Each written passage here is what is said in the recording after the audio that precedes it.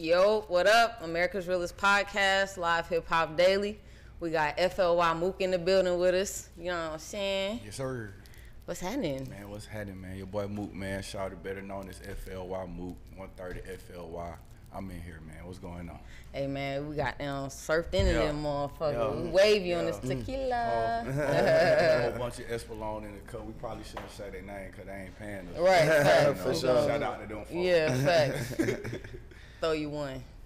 We was in here chopping it up, you know, just catching up. It's always organic, you know what I'm saying, before the cameras come on. We're going to just continue rolling with it, you know what I'm saying. We was just talking about, we talked about the NBA performances first, sure. You know what I'm saying, so we could just get into that. So we done been like on this whole wave of like doing halftime shows and shit. Mm-hmm.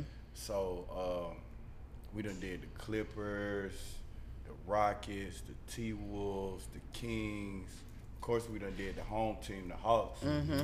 So it's like, you know, Swag Surfin starting to take the NBA one arena by storm. So this shit's been real dope. Yeah, there's no arena that Swag Surfin. They play that shit. They play it everywhere. I get a video like, especially like during football season. Mm-hmm. I get 2-3 videos on Saturday, 2-3 videos on Sunday from different. Because it's college too. Yeah, and, for sure. And NFL. Yeah. It's like Swag Surfin still is I guess scratching the surface of how big it could be. Yeah, right. Because it's starting to like get into different, like we said, arenas, different crowds. The younger kids, like you said earlier, like, you know, my nephew loves Swag Surfin. He's 9. Right. He wasn't even alive when we made the song. Right, that's crazy. So he's like, that's my favorite record. He was at a show with us a couple weeks ago. I let him perform a couple words. Yeah. Like, you know the words and everything. Yeah. So it's dope. Yeah, no, that's hard, man. And like it's over a decade long. Just now scratching the surface. Like you reaching multiple generations with that song. Like it's crazy. I don't know like really how to explain it because we still getting calls for like, hey, can y'all come perform at the high school for the prom and for this, like for that. And so like I said, like we were saying earlier, just expanded so much because we be doing so many different types of events. Right. Bar mitzvahs. Right. We did a gender reveal one time. Yeah. So it's like, that's hard, that's man. dope. That's hard. Yeah. It doesn't. What you saying that is not. There isn't any venue that you might not perform. You might get invited into a baby shower. Or, you know what I'm saying? Or a christening. For sure. Yeah. A baptism. Right. Swag surfing in the water. And the crazy part about it, you talking about baptism, we did do like a New Year's event for a church one time. They rented out a whole stadium for New Year's. That's crazy. It was a church event. I was like, what can't we say? Right. They were like, boy, say it all. Like, let it rock out. Yeah. Okay. Let it rock out. What he said, come as you are, Come my as you son. are. You feel me? They weren't judging us. Them folks had a good time. Good time. Yeah, that's hard. All right, so before we get to the Rock Nation bunch, because I just want to know a little bit even about like the dance, right? So like, how was that like incorporated into the song? Like, was the dance there first, and then you was like, so originally, you know, it's 4 of us on the song. It's F.L.Y. and it's Easton. F.L.Y. consists of me, F.L.Y, and V. Okay. And then Easton, he's featured on the song. He rapped first. And I think he on the hook too. He did part of the hook too. Okay, yeah. So, the dance itself came from the South Side. You know what I'm saying? We used to be running around with like Hit Squad, South Side. Like, you know, we used to see them boys all the time. Yeah. And really South Side Mafia, we was out with them boys. Matter of fact, they was on the East performing one time. And they were just up there doing something. Niggas was like, bro, what is that? Like, look like these niggas is like awesome. You know what I'm saying? On the bean or something. So we was calling it the bean dance at first. Yeah. But then like we started just doing it to all the little songs that was out at the time. So it was like Young LA, Young Rouse. Yeah. Like we were just doing it to everything. Yeah. And then with the record, we recorded it at my uncle's house. You know what I'm saying? 1 2-bedroom apartment. Right. You know what I'm saying? I wrote my verse on the floor. But it was like, and V had like majority, maybe like 80% of the hook. He had the I'm on Hypnotic, Exotic, he had all that. Then and my uncle was like, man, why don't y'all put that dance y'all be doing to it? And we had already kind of called it the swag, like, you know what I'm saying? He was already saying it was the surf. Yeah. So shit, like, my uncle was like, you know, we was all sitting there, we were like, we're gonna call it swag surf. And boom. Yeah, that's hard. That's legendary. Yeah, for sure. For sure. Nah, that's hard right there. Hell yeah. That's history. Historical, because it's funny that, you know, we talking about the dance. The dance was born on the south side. We used to travel from the east side to the south side to go record at my uncle's house. So it was just like the energy. You know? Facts. Yeah. So it was kind of like a whole big deal, like back then. Nigga, y'all stole our shit, but you know, we ended up squashing it and everybody. Shout out to my boy Bama, you know what I'm saying? So we end up all getting real cool. So. That's what's up. I love when situations like that can come out in peace. Yeah. I feel like it's a lot of times where niggas don't talk about that, you know what I'm saying? Yeah. So I mean, it was pretty it was a little sticky for a minute. Yeah, it was kind of intense at first. But we had somebody around us that was a little older. You know what I'm saying? They're like, look, y'all, everybody getting money, blah, blah, blah. And then we all, you know, over time sat down and talked with each other or seen each other at the club and had conversations. And it was just like, that shit dumb. Bro. Yeah. You know what I'm saying? We all doing this for the love of this music. So, putting on for Atlanta. Putting on for the city, bro. You know what I'm saying? So, man, put that for to bed because everybody saw the potential. Right. You know what I'm saying? So, and then what's the point of, you know, he stole my dance, but you didn't make the song to it, or what? You know what I'm saying? Like, you know what I'm saying? I didn't really steal your dance. You feel me? I created a song for your dance, nigga. We had asked bro to get on the song. He was like, nah. Niggas was like, nah. Damn. Cause you know, I mean, I get it though, because it was kind of like the song's not really. It had a dance, like it had a. It wasn't a dance song, but it had a dance to it. So niggas like, nah, but I ain't trying to. You know what I'm saying? I ain't trying to do no dance song. Like, so it's like, all right. For sure. Shit. Yeah. So, Party music. We know his squad was. Nah, the boy, it was, you know. It was really the Southside Mafia. Really but I said his squad because everybody was just together. For sure. Yeah, the Southside area. You know what I'm saying? We all over the place. So we was running into each other anyway. Right, for sure. But yeah, man. So it was just a thing where we had to be some grown men as young dudes about the situation. We had to be some grown men and talk about it. Yeah, for sure. But it's, you know, it wasn't even nothing like that. Really, we paying homage to y'all, boy. Yeah. Feel me? So, looking up to you, you know what I'm saying? Inspired by for sure. Yeah, that's what's up, man. Black power. Black power. Yeah, for sure. All right, so the dance song got you into exclusive events like the Rock Nation brunch. Like, that's crazy. That shit is nuts. Lil Uzi was standing on the couches. Did you see that? Nah, we was in there for sure. We actually just did a publishing deal with Rock Nation. Okay, yeah. So we did that back in December. And we just been tapped in with them. So one of the, you know, I guess that's one of the perks, you know. Yeah. Got our invites in email, you know what I'm saying? They had, it was top secret shit or whatever, but it was dope though. Like, it was, you know, a bunch of black excellence in there, you know what I'm saying? A bunch of Duce in there, a bunch of Ace of Spades in there, you feel me? So it was a vibe. It was a vibe. And they do have food. Good food, right? Like, boy, don't nobody be eating in there. Right? They got food in there. Yeah. And it was hit. Like you said, that shit was good. He said, don't nobody be eating. That's crazy. Like, at that level, y'all cannot just drop it for a second to eat. Man, come on, man. Everybody. I would never assume that there wouldn't be food at a Rock Nation event. Yeah, exactly. But folks folks asking me like, bro, was it food there? I'm like, nigga, it was a brunch. Right. It is. I mean, I couldn't be not just mimosas. Yeah, right. No, that's Atlanta stuff. They call it brunch. All they got is mimosas. All they got is mimosa and hookah. If it's just mimosas, we would have all been in our sleep. Right.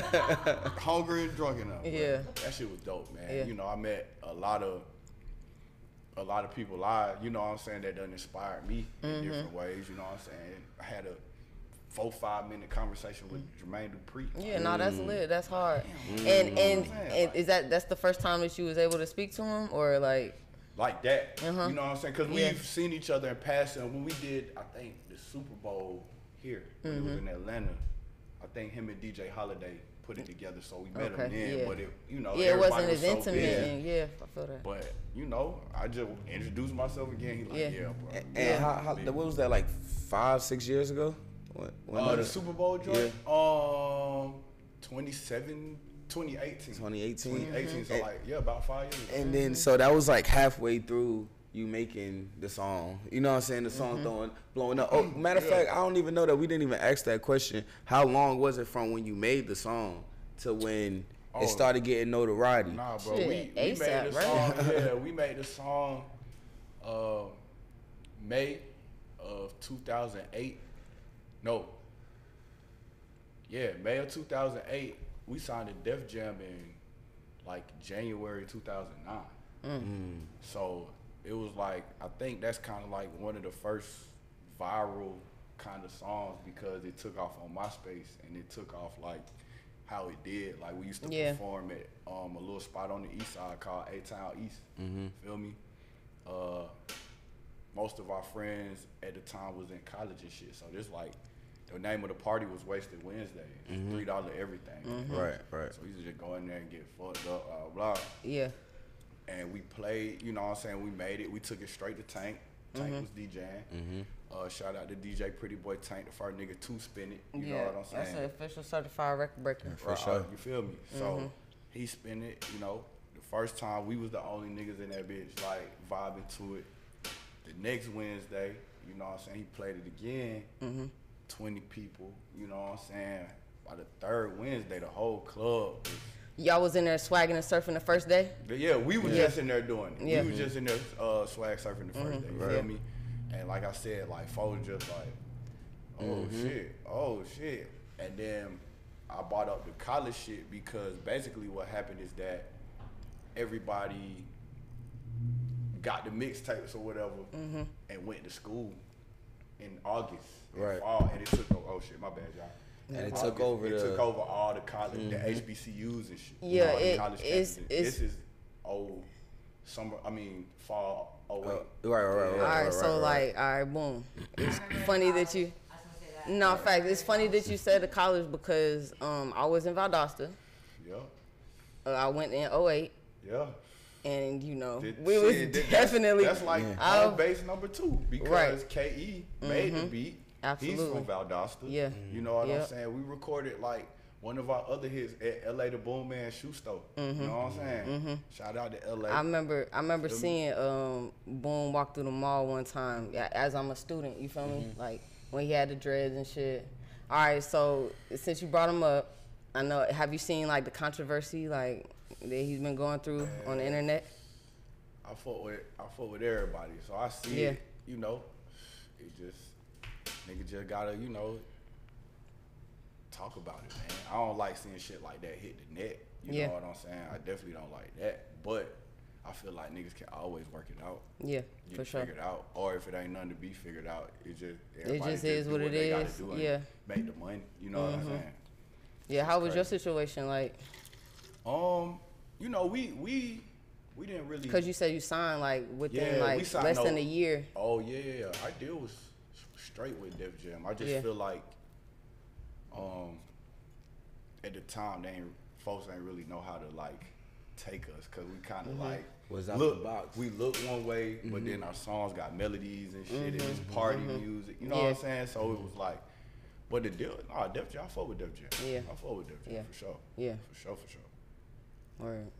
Well, shit, man. That's history, but it's not even just history. It's still going. Modern history. It's modern history, right? Yeah. All right. So let's talk about like just drop pre-rolls for 420. Yeah. Pre-rolled, for 420. Yeah. I just dropped. This is my third solo project. I dropped Mook McGrady before, and I dropped Mook Tarantino before. You know what I'm saying?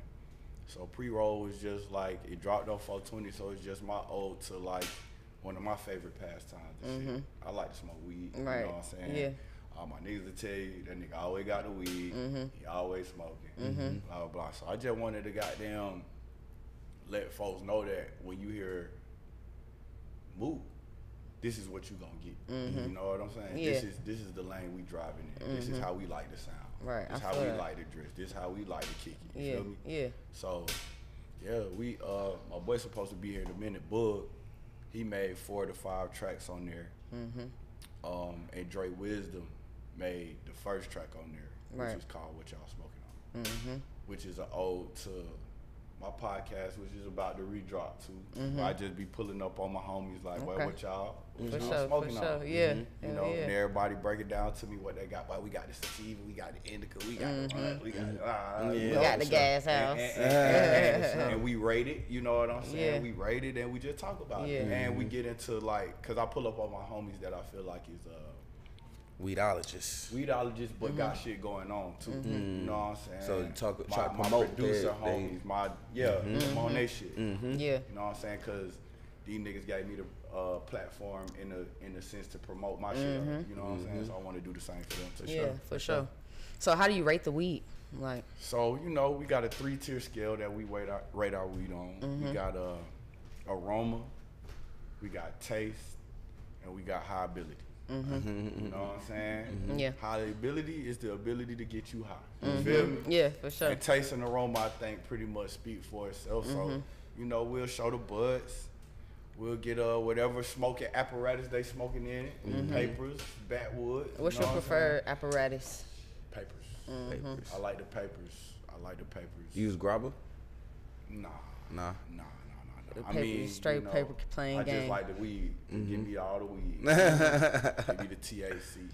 I'll smoke the grabber, but I don't roll it though. Yeah, for sure. I hit it, but yeah, man. I like the raw papers with the filters in them. I roll my own raw papers. I don't even use cones like that no more. Yeah, facts, same. Experience. You have a favorite strain that you came across? Man, every time something new drop is my favorite. The first favorite probably that I had though was Platinum Cookies. That was back then. Yeah, that was a minute ago. That was on that exotic. Man, come on, bro. And I went to LA and smoked that shit. And that was my first time in LA smoking LA weed. Memorable. Boy, it stuck. High, laughing, and being goofy. You know? Facts. Hell yeah. Yeah, man. So yeah, that's dope. So what I was saying too before, what I was getting to before was that like you made the song in 2008, signed in 2009, met Jermaine Dupri in 2005. What'd you say? We just met you. Well, yeah, we met at Super Bowl. In at Super Bowl 2018. That's 10 years after that, and then another 5 years later, meet him again. You know what I'm saying? Yeah. Which means that, you know what I'm saying, you still moving up, and even with him meeting you twice in both platforms, because in both situations was really big deals. You know what I'm saying? So he already know the song, but for you to still be active and still be, you know what I'm saying, in the same field, doing the same thing, and still, you know what I'm saying, showing your talent and your ability, that's dope as hell. And I know he's definitely you know what I'm saying? No, that was two Atlanta like legends coming together at that moment. That's hard. Like, it's a blessing. Yeah. It's really a blessing because shit, everybody out, you know, we grew up in the creative era, so I know a lot of people that make music. And I just you know what I do for a swag? I'm like, hey bro, like, it's a blessing because it's so many artists that want one of those. You know what I'm saying? Like, so, you know, it's easy to get like, oh man, but for what? It's lit. I'm coming out every time we perform, rocking 40,000, 50,000, nah, facts. 60,000. Yeah, I was gonna ask, like, you know, do you get like tired of performing it or like? No. Yeah. Can't, like, when you up there with that energy, and that energy people just put out and exude for that, like. No, that's hard. Yeah. You got, like, I feel that though. Every time. Every time. You know what I'm saying? It's like, oh shit, these folks fucking with this shit. Yeah. Fucking with this shit. Yeah. It's like something in the water. You know what I'm saying? We did that shit the first year. And that was like the most people I think we ever got in front of. So it's like, curtain so you can see half the crowd. You know what I'm saying? Yeah. They start playing this shit and we come out. I had to stop for a minute, like, what the fuck? Like, on the beach, next to the ocean, on the boardwalk, people on the boardwalk, like, that shit was crazy. Felt like DMX. Like, just like that. Yeah. And that shit was just. That's a dope experience right there. Went up, bro. Up. And shit, it just continues to do that. Yeah, for sure. Yeah, it's gonna do that for a long time. I think forever. Like, that song is just, you know, even like next thing you know, you're gonna be, you know, like even surfers, you know what I'm saying? Like, even for like, you know what I'm saying, surf events. You know what I'm saying? You said something about the beach and shit. You know what I'm saying? In September. For sure, like Black Surfer Conference in September. Oh man, that's crazy. Yeah. Black Surfer Conference. You just opened up my eyes to something different. I didn't even know that was a thing. For sure. Yeah, that's dope. Yeah. That's dope. Crazy. So like you just said, so many different markets. It's crazy. Yeah. We just did some shit with like the Navy or something. Like the agricultural, like right. You know what I'm saying? We be doing shit like. Yeah. For sure. Like I told y'all, we be doing all type of shit. Oh, that's where we going. All right. For sure. So like, what's the biggest name that you feel like you ever worked with? Work with? I mean, probably Future. As far as making a song, you know what I'm saying? We had that's a big name right there. We did Splashing in 2011, something like that. 2010, whenever Dirty Sprite came out. Okay. Because it made Dirty Sprite. You know what I'm saying? Which was dope. We was fans of Future at the time. You know what I'm saying? But he was fucking with our shit too. So it's like, oh shit. Yeah. So yeah, probably everybody. But you know, Travi, Roscoe. Like we work with some folks. Yeah, good roster. Good roster. Yeah, we be around. Yeah, for sure. Who you plan on working with in the future? Whoever want to work, man. You know what I'm saying? We at Rock Nation now, so. The options is open, you know right? What I'm saying? So whenever it's time to work with somebody, I got a list of people. I want to work with all the dope ones, you know. Y'all working as a group, or you is both? That? Both. We working as a collective and solo. So it's like, you know, everybody can do their thing, and then we come together and do what we need to. Type shit. So yeah, that's what's up. That's what's up. It's dope that y'all still got a good, you know what I'm saying, relationship and foundation. At least get on the stage together, because there's some people that be, you know, you hear the stories, they've been in the group all these years and they can't even get on the stage to make no money together. You know what I'm saying? Shit happens, man. So you know, you can understand, you know, when you be in it, you can understand how shit for can sure. happen. But it's like, shit, my nigga, we can get past, we done got past way. So much you know shit. What I'm saying? You get past so much shit in life, you be like, boy, whatever we mad at. And then it's not like somebody put y'all together as a group. Y'all was already with each other. You know what I'm saying? Sure. So you know what I mean? Yeah. All the way. So that's why I said, bro, it's always like, nigga, get over it, bro. Yeah. Get over it, talk about it. You know what I'm saying? You say what you gotta say, you say what you gotta say. And let's get back to what we need to do for the greater good of everybody. For sure. So, you know, it's, you know, practice, patience, all that shit, bro. You gotta do all that shit with it. But it's worth it to, you know what I'm saying, at least keep the shit together too. Like you said, to get to the greater good. Yeah, exactly. For sure.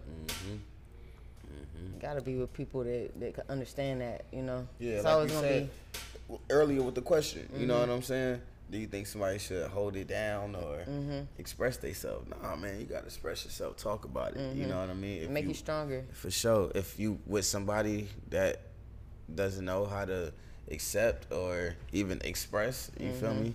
Maybe y'all should just take a break until some steam cool off or something, because somebody get an aneurysm or something. Right. Right, you funny as hell. All right, so, you know, people smoke weed year round, so go listen to PreRolled. You can do that. So what you got coming next? We're about to shoot the video for Moha with me and Zip. Me and Easton got some more songs dropping. And we just working. Shows, more shows and shit. Yeah, you facts, know what I'm saying? More videos, more music. We just dropping. Yeah. Hell yeah. Working. Yeah. I mean, y'all tap in. Tap in. Follow me at Mook Man Shouted on everything. Search for my music on all the platforms at F.L.Y Mook. And then go search for all the F.L.Y shit, man. Yeah. You know what I'm saying? At F.L.Y. Yeah, facts. Watch them look for them coming to your favorite stadium near you. You know what I'm saying? Your city. You feel me? And goddamn, do your research if you ain't know. Goddamn. And it's turn. Yeah. Yeah. Like if the song is not playing in your head, it's crazy. Like, facts. Yeah. For sure. All right, man. It's America's Realest Podcast, a live hip hop daily. We out. Yeah.